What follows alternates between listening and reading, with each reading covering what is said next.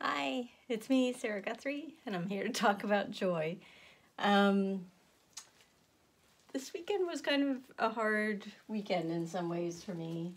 Um, there's some stuff going on in the background. Everything will be fine in the end, but it's definitely creating some challenges. And I had a moment where I was just having a really, really hard time, and if I'm honest, found myself at, kind of crying at the bottom of the stairs, and oh dear. Whenever that kind of stuff happens, it's tough, and there's, as the artist who brings you joy, I'm always thinking like, okay, well, here we are, we're not feeling so joyful. What are we gonna do in this moment? And so in this case, I ended up getting on, we have a Peloton. I ended up getting on the Peloton and just pedaled for 20 minutes. I didn't do a class or anything like that. I did one of the scenic rides. And I felt better after. At least enough to function. I wasn't feeling as much before then. And it's a little hard to talk about all this. It feels a little vulnerable. But I think it's important to talk about because I think,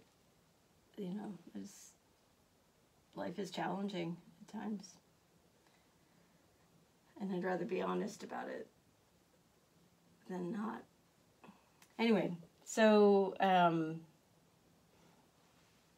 it reminded me that one of the things with the artists that I coach that I often recommend if they're feeling stuck is to go for a walk. And it's one of the recommendations from Julia Cameron, who wrote The Artist's Way, is to just go for a 20-minute walk. She recommends doing it 3 times a week. I would say at least that. And I think walking, even if you have a regular exercise routine, there's something about walking, about slowing down, about having the space to think as you're walking. And so kind of doing the walk in one of 2 ways. One is, walk and think, having the space to think and observe and notice nature and trees and grass and all that kind of stuff. And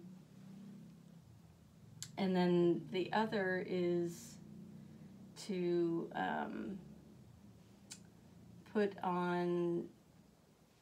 to listen to something. So like one of my favorite kind of motivational people to listen to is Jen Sincero. She wrote the series You Are a Badass and You Are a Badass at Making Money, and she's got a couple other books out now. And she's just very fun to listen to. So I'll sometimes put her on and go for a 15-20 minute walk or 20-minute walk, and it just I feel like ready for things by the time I get back. So that's sort of what I'm thinking about this morning is, when you're having a hard time, one of the ways I find joy is to move. And so that's what I wanted to share with you today as I paint.